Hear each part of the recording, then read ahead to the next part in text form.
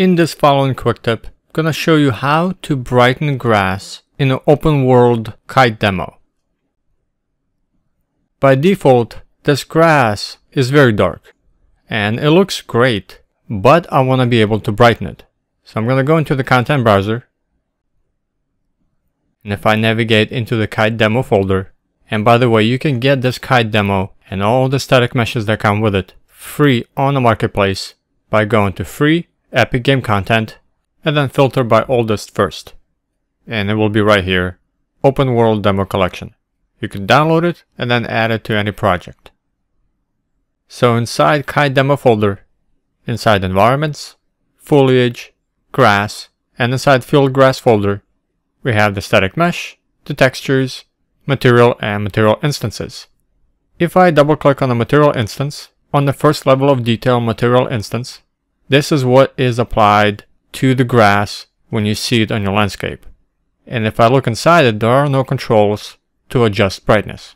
So I want to go ahead and add that in inside the material itself. And it's not set up by default, so it's something that we need to do. So I'm going to double click on the M Field Grass material to go inside the material editor. And going from the base color and right into this first lerp, or actually the last lerp, we need to set up brightness controls right after it, and right before we plug it into the base color input. So I'm going to insert a multiply node, hold M and left click, and then I'm going to insert a scalar parameter, hold S and left click. I'm going to name this parameter grass brightness, set the default value to 1, which will produce no changes.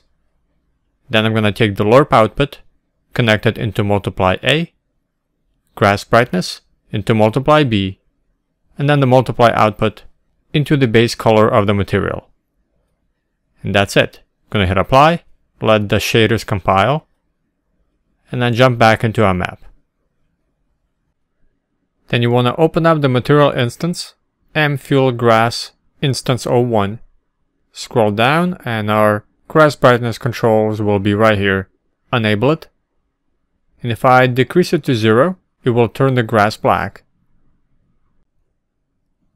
1 will be the default. And then if I begin to increase this number, it will begin to brighten our grass. And it's going to look a lot better because again, by default it was way too dark, and being able to brighten it and control that gives you a lot more flexibility. And I just like this grass a lot brighter, and it just looks way better. So if you were stuck like me, wanting to make the kite demo grass brighter, but didn't know how to do so, now you know. And if you want to learn more about how to create landscapes and everything that goes into it, including how to create landscape materials, I have a course that you can download called UE4 Fundamentals, Volume 2, Landscapes Essentials.